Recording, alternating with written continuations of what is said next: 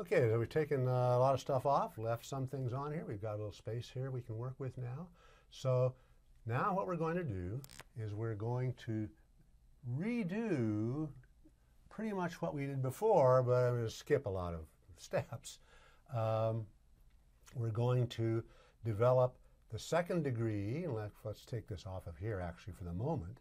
Right now we have the first degree Taylor polynomial to approximate a function from Rn to R. Well, the analog of what we had, but first of all, let's just note that since now everything is in Rn, this is still a real number because the values of these things, the value of the function, the value of the approximating function is a real number. Target space is R. So this is in R. But what about these? This is now in Rn, and that's then in Rn also. In fact, let's write those down. This is going to be, again, f of x bar, that's a naught, and this is going to be the gradient of f at x bar, the vector of partial derivatives of f with respect to x evaluated at x bar, just like what we did when we evaluated the real function of one variable. We evaluated the first derivative at x bar. This is dot product with the vector delta x. And then we're going to have, that's a dot product, not I there. And then we're going to have the quadratic term. Well, what's the quadratic term going to be? Let's, for now, let's just note that that's going to be a quadratic term in delta x. And so we'll add that down here, and so that's our second degree Taylor polynomial, but we want to know what this quadratic term here is going to be, and it's actually going to be delta x a delta x. Well, what do I mean by that? This and this are in Rn. The dot product is a real number, so a real number and a real number. And this is going to be a real number as well. But notice that this is in Rn, and this is in Rn. So this is going to have to be an n by n matrix. So that is n by n. And this is, just as before, this is the pure quadratic term, the homogeneous, if you like, quadratic term. So let's look at what that quadratic term looks like. So let's go down here, leave a little space here that we might want to use, and let's actually write out just the quadratic term. The quadratic term is delta x a delta x. That is going to be delta x 1, delta x 2, a. Here I have delta x1, and I'm writing as a column vector, and this is n by n. And let's say this is where A is a matrix, A11, A12, A21, and A22. So if I write this out in detail, this is A11 delta x1 plus A12 delta x1 delta x2 plus A21 delta x2 delta x1 plus A22 delta x2 squared, delta x2 delta x2. And so that is our quadratic term in the case n equals 2. So let me emphasize that from here on down, this is all, of course, the case n equals 2. And if I had n equals 3, I would have a 3 by 3 matrix. This would be a 3-dimensional vector and a 3-dimensional vector, 3 by 3 matrix. And I would have not 4 terms, but 9 terms here.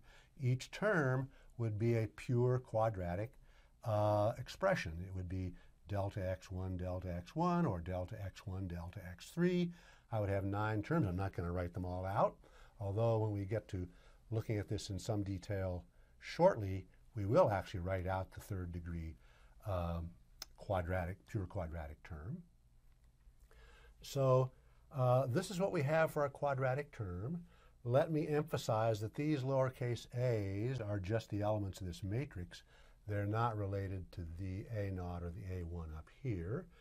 And of course, the matrix is, let's write it as Aij like this, knowing that it's 2 by 2 or n by n in general. So in general, n by n. And the ijth term, of course, is going to be the second derivative of f with respect to xi and xj, and of course also has to be evaluated at x bar. So now we have the analog in Rn of our approximating Taylor polynomial, our 2nd degree Taylor polynomial, the analog of what we had when n was 1, when we just had a real function. And so we can compare it by saying the constant term, the 0 order term, is the value of f at x bar, same as in the 1-dimensional case. The linear term is a pure linear function where this is an n vector, and this is the n vector, which is the gradient, the vector of partial derivatives, and that's what we have here. And where the pure quadratic term is a function where every one of the terms in the sum is a quadratic term. That is, it's the product of 2 of the variables, delta x1, delta x1, delta x2, delta x1, and so on. And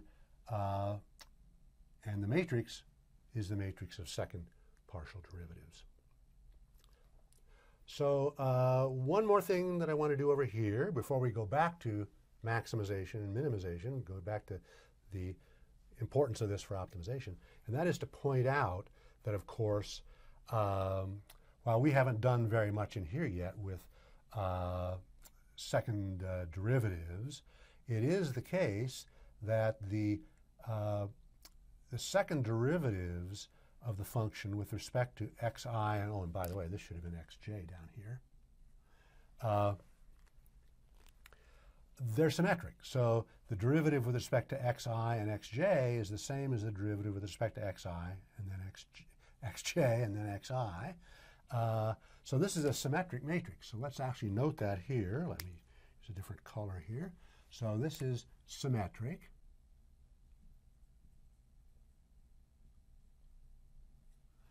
And the other thing that I want to point out is that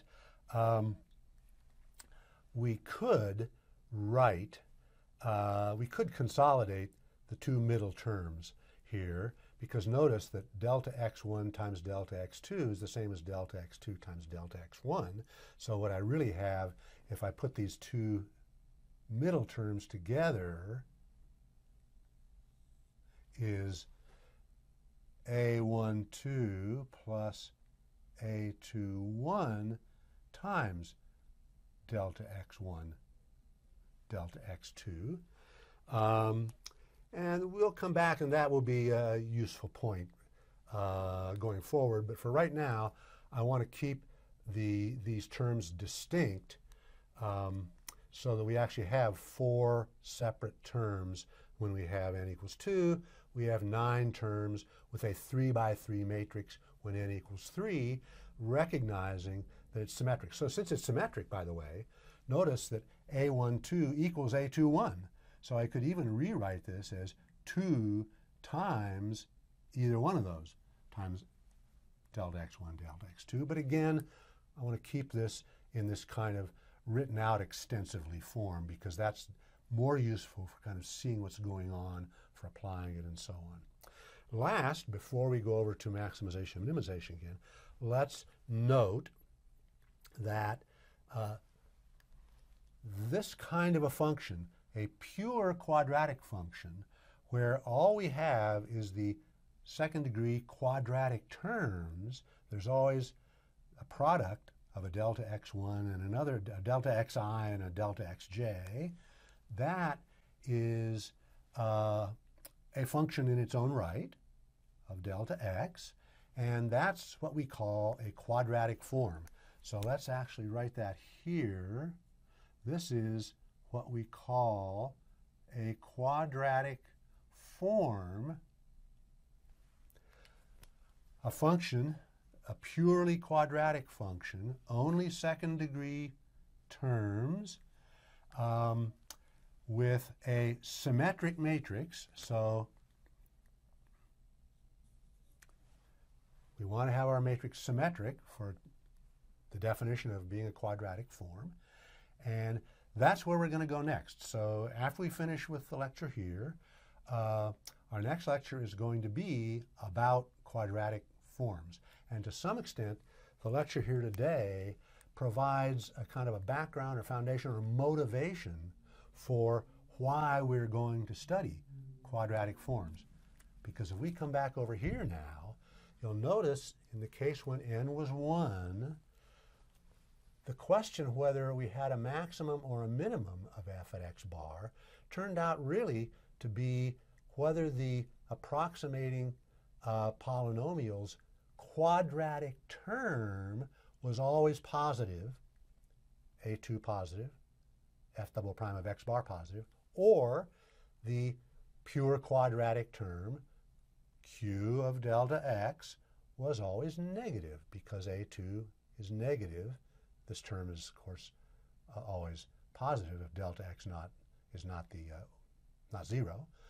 And so the pure quadratic term was all that was left in our approximating function in the case where we were at a maximum or minimum, so that the first derivative was 0. So what about over here when we're in Rn? Well, in Rn, it's going to be the case that if x bar is a maximum or a minimum, this is the 0 vector. All of the partial derivatives of f with respect to x, the various x's, at x bar will be 0. And in fact, let's even write down over here that the gradient of f is the vector of partial derivatives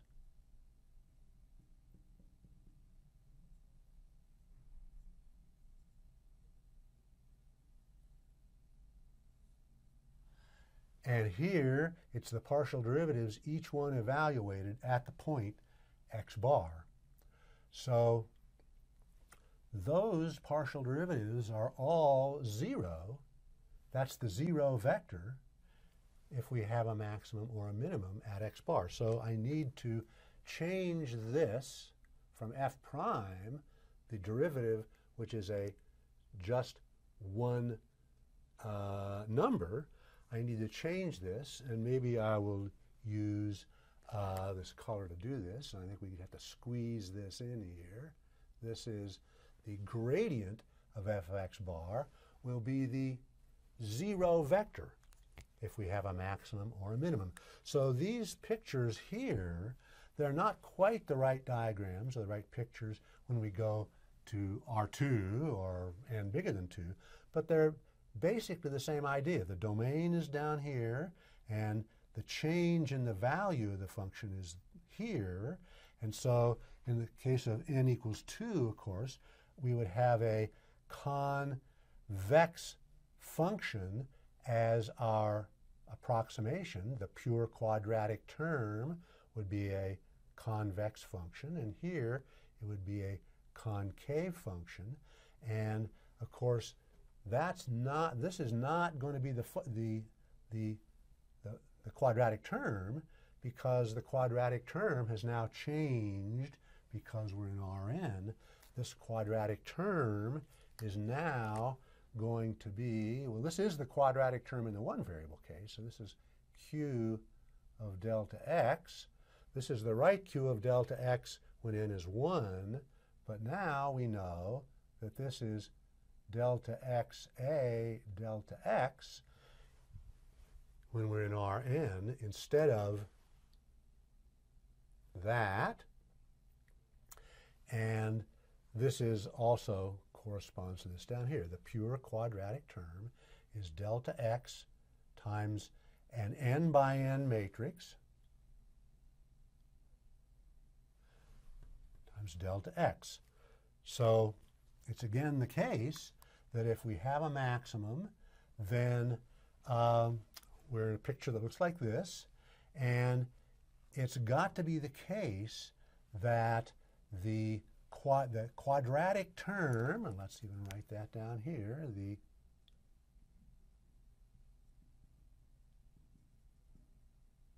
quadratic term in our approximating Taylor polynomial, that quadratic term has to always be negative or at least 0. It can't be ever positive for any delta x. It's got to be negative. And if x bar is a minimum of f, things have to look like this with a larger dimensional domain. It's got to be the case that the quadratic form is always positive or possibly 0. And indeed, if we do know that the gradient is the 0 vector, and we know that the quadratic term is strictly positive for any delta x that's not the origin, not the 0 vector, then we actually can say that this is a minimum. That is, we really do have something that looks like this.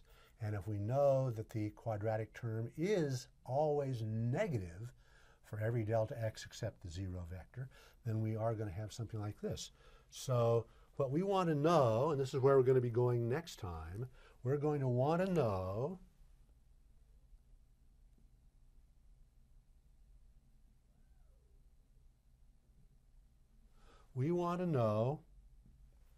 whether for all, in fact, let's write this here.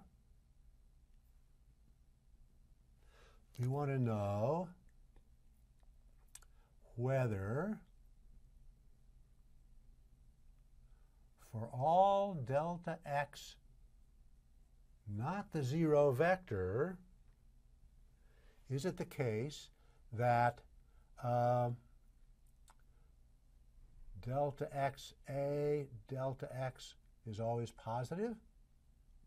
If it is, we say that this pure quadratic term, the quadratic form, is positive definite. If this is always negative, we say that it is negative definite. And you can see that having it always be positive, so that we have a positive definite quadratic term, quadratic form for any delta x, not the 0 vector, then intuitively it's clear that we're going to actually have a minimum. And if indeed this quadratic term, this quadratic form, is negative definite, then it's clear intuitively that x bar is going to be a maximum of at least our approximating function, and therefore going to be a maximum of the actual function f. And it turns out that if it's always greater than or equal to 0, we say that's positive semi-definite. And if this is less than or equal to 0, we say this is negative semi-definite. And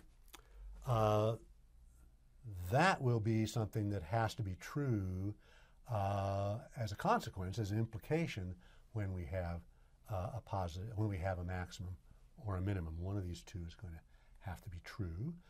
And I guess one more point we might make is that with these pure quadratic terms, with the quadratic form, it also seems as if the quadratic form as a function is going to be strictly concave in the case where we have a negative definite quadratic form, and it seems as if it's going to be strictly convex when we have a positive definite quadratic form, and perhaps concave or convex, weakly, not strictly, when we have a semi-definite quadratic form. So this ties together optimization, quadratic forms, Taylor approximating polynomials, and concave and convex and and strictly concave and strictly convex